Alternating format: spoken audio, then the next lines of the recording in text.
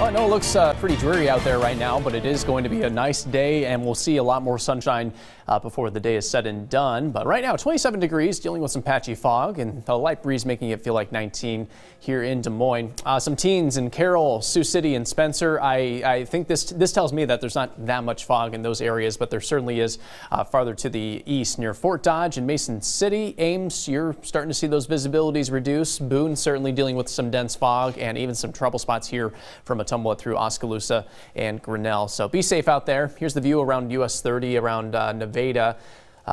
Pretty dense fog. So that's the theme across much of Iowa to kick off your Friday. That fog will gradually clear out this morning. I'm anticipating sunshine for most of us by 10 o'clock or so, maybe shortly after that where the fog is most dense. But by the afternoon, it's clear skies for everyone and should be a nice day by this afternoon.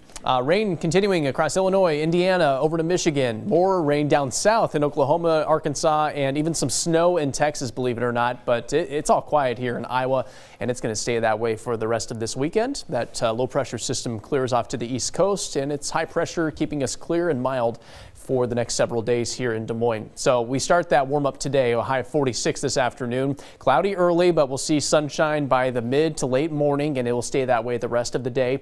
Clear skies tonight, so if you want to try the meteor shower again, tonight's going to be your better night to do that. 23 degrees, our overnight low with light winds. Great looking weekend, 50 your forecast high tomorrow, 46 on Sunday. More 40s early next week, and one more 50-degree mark on Wednesday.